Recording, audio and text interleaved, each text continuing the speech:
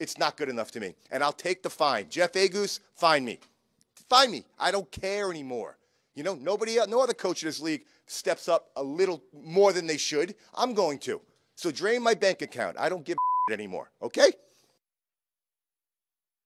Well, Jeff Agus took that invitation. Took his money, didn't he? Must have a big bank account. Jeff Agus took the invitation and has fined him $10,000. $10,000? And suspended him for 2 games, Brian. Is that fair? I agree with the first part. I think that is definitely a red card.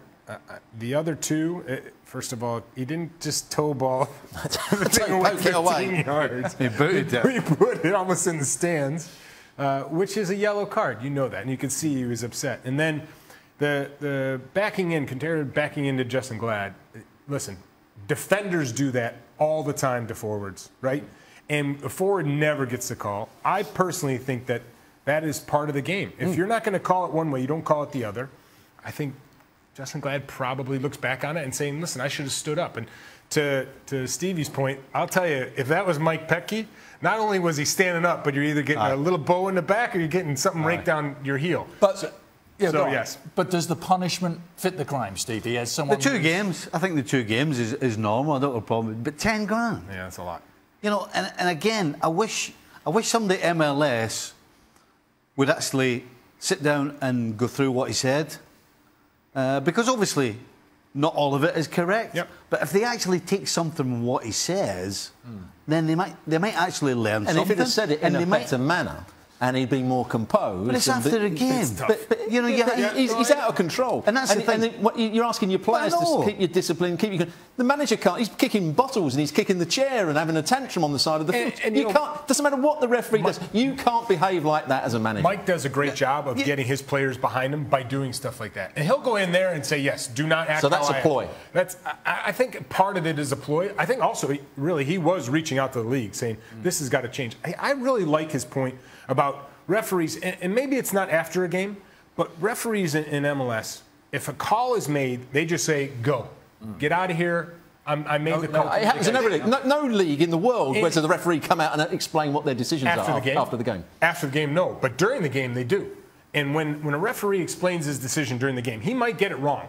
And if he gets it wrong afterwards, I've had plenty of times when I was in England, and I'd say, you're going to have to check the tape. And they'd come back the next time I see him, and they'd say, you know what, you're right. Or if it was a half Peter Walton, wasn't it? No. But that people realize you're human. And if the referee explains that's the reason they made a decision, you sort of understand it a little more. And I actually even had a referee in England go, listen, I probably made a mistake. Have you been perfect this game? No. That ball you just lost, see? Do you know, MLS has to take into account when they're going to find somebody like Mike or any other coach, that they're making them step in front of a microphone as soon as the game's over. So they can't just turn around, and it's okay. We all understand in the cold light of day that you can't do those sorts of things. But if you're actually pushing somebody and actually making them do it, because that's what they're doing. Because if he says, I'm not speaking, they'll fine him for not speaking. So there has to be a little bit of common sense. 2 games, yes. 10 grand's a ridiculous fine. My view is that too many managers, too many coaches want to hide away from their team's performance by having a go at somebody else, usually the referee. And that's the thing that drives me mad. I don't want to hear about what their thoughts on the referee are. I want to hear about their team. Why have they lost the game? What did they do wrong tactically? Why weren't they able to score goals? Let's put the manager under pressure that way, not about the referee. This doesn't happen every week. Come on. And 90% of the time, I agree with you. In England, but this doesn't happen every week. But when it does happen, it happens for a reason. Because this is not just one game that Mike Petke's going crazy about. This builds up in you. It builds up and builds up from week to week. And eventually you explode. And it's become an annual event for Mike Petke, particularly. Almost exactly a year ago. You can set your watch by it, can't you? It was the fax machine last year. And all the exact...